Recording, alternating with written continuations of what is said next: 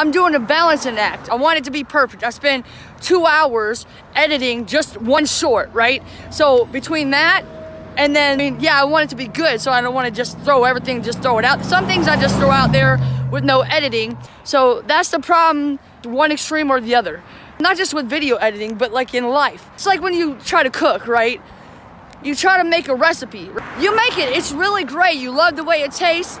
So next time, you follow the same recipe, but then you add more stuff to it.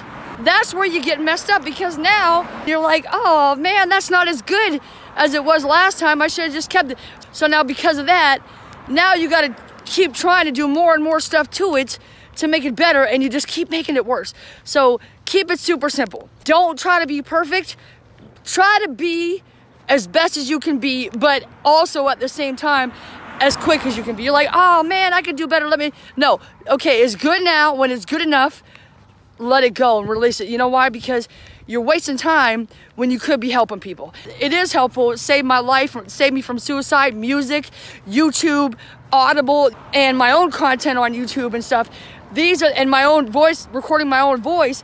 These are the things that saved my own life from suicide. That's why I do everything that I do. So that's why it's a real struggle, like between, you know, I don't want to hurt somebody's feelings. I'm trying to make it perfect, say the perfect thing. Then I'm trying to do the perfect editing, and nothing is perfect.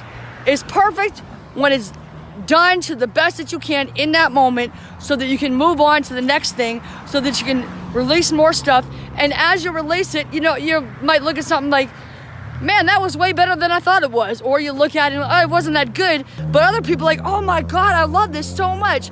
Why should you buy from me? Number 3, I will have a gluten-free restaurant in each state, across the United States, free for you. Number 2, expect excellence. There's a 30-day money-back guarantee on all of our physical merchandise.